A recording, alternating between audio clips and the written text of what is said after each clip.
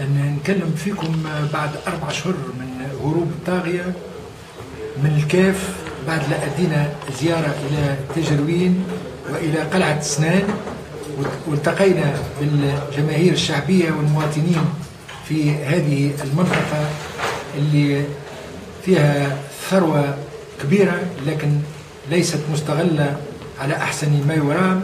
ونتمناه أن في برنامجنا اللي قاعدة تهتم به وتحدد الملامح متاعه الأخيرة نخبة من الكفاءات ومن المناضلين والمناضلات، واللي باش نقدموه مباشرة إثر انعقاد المجلس الوطني للتكتل يومي 21 و 22 من هذا الشهر. إن شاء الله نقدموه إن شاء الله ينال استحسان الجميع. كل هذا قاعدين نقوم به خدمة للمصلحة الوطنية، خدمة لشعب تونس، وإن شاء الله نكونوا عند حسن ظن الجميع. الشيء الثاني هو اللي يشغلنا هو الوضع العام في البلاد، وما زال وجود جيوب تاع ربما انخرام أمني، جيوب عدم استقرار يهدد بعض المؤسسات.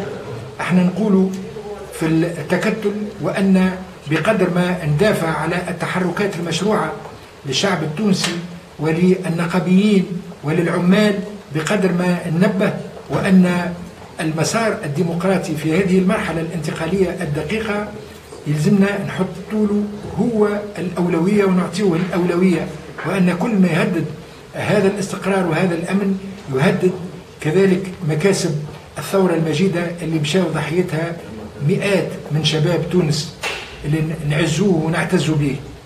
الشيء الثالث وأن التكتل إضافة إلى التحركات متاعه الميدانية وزياراته المكثفة إلى الجهاد، وإضافة إلى الإعداد السليم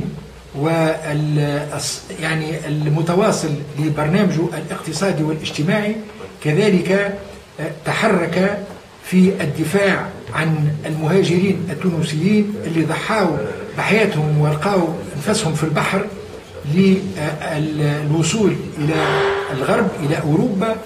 مشيت لفرنسا في الأسبوع الماضي وقدمت رسالة احتجاج إلى الرئيس ساركوزي، ودعوته إلى التعامل بأكثر احترام لحقوق الإنسان وأكثر احترام لكرامة المواطن التونسي، خاصة وأن تونس يعني اليوم ترزح تحت وطأة عشرات الآلاف من المهاجرين اللي جاوا من ليبيا الشقيقة، ليبيين تونسيين يعني اللي كانت عندهم شغل جاوا بعشرات الآلاف، وتونس يعني تستجيب إلى هذا الوضع الدقيق بكل أريحية بكل شجاعة وبكل كرم.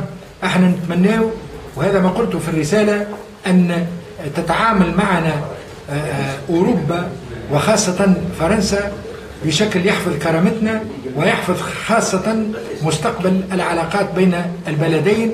وفرنسا وأوروبا قادرة باش تتعامل مع المسألة هذه والمشكلة هذه بأكثر مرونة وبأكثر إنسانية، وخاصة مع اقتراح أن يقدم لهؤلاء المهاجرين إضافة إلى الاستقبال اللائق التكوين اللي ممكن يكون أداة لدخولهم إلى سوق الشغل، سواء كان في فرنسا أو إلى تونس إذا حسب إرادتهم وفي إطار حرية الاختيار.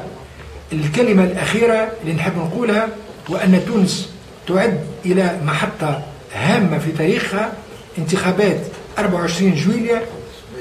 التكتل حريص على احترام هذا الموعد، لأنه حريص على بعث مؤسسة لها الشرعية اللازمة في أقرب وقت ممكن، وسيدعم هذا الخيار ويتمنى وأن المرحلة هذه تكون مرحلة أمن وطمأنينة، مرحلة استقرار للمؤسسة الاقتصادية، مرحلة انطلاقة جديدة للدورة الاقتصادية في صالح الوطن، في صالح الشعب التونسي، وخدمة لهذه الثورة المجيدة.